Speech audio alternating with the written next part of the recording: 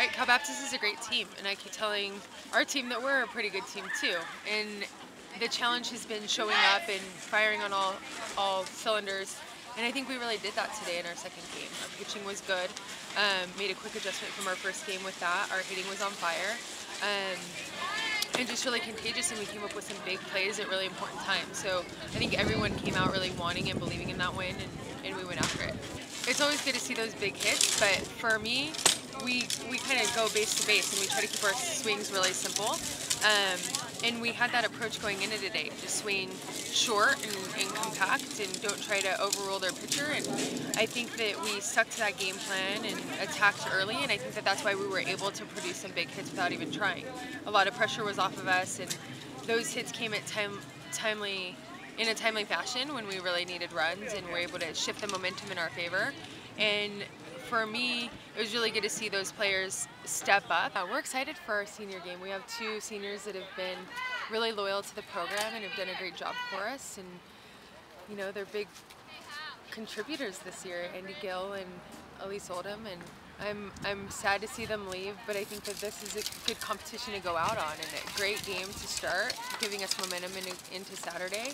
I think we're going to come out and play hard for our seniors. Cal Baptist has a really good hitting team. They're top in our conference, and the way that our pitchers handled them, and they were able to share time today and come out and really, Hunter Allen started a great game and kept him to just a few runs, and bringing Brenna Mitchell in to change the momentum and kind of keep him off balance. She did a great job closing the game down and getting the win. We had 2 outs, and Sam got on second, and I just saw the pitch and I hit it. It felt really good. It was good. And then it felt amazing to beat Cal Baptist because they're like a ranked team, and I think we were definitely the underdogs, and to come back and give it to them, it was good.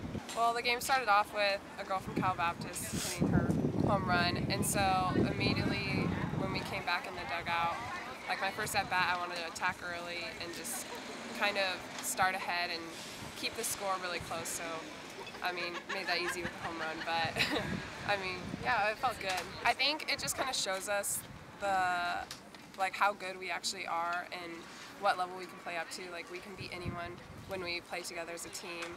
And so, I don't know, I'm excited for Saturday because we know what we can do. We know that we can beat them. So. Well, I got a 3-2 count, and I've been getting those a lot lately, but when I stepped to the box, I thought she was going to throw me a changeup, and I was like, wait, no, you can't think. Just like go in there and go just swing at anything hard. So after I got my home run, I was like, okay, like my goal is gotta beat Elena. But it was really cool beating Cal Baptist. Like she said, they're a ranked team. They're pretty good, you know. But I didn't think their pitching was anything special. It's fast and slow. How about our, I was going to say our pitching, but yeah.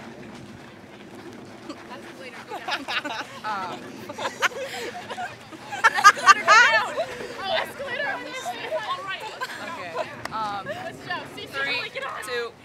Our pitching was dominant in the last couple innings of that game, especially with Brenna being able to come back in and really execute her spots, make sure that we were changing it up, because if I throw curveball every at bat, then they're gonna like catch on to it. So we wanted to really incorporate the rise ball and the change ups to make sure that we're getting them off the toes. So I thought they were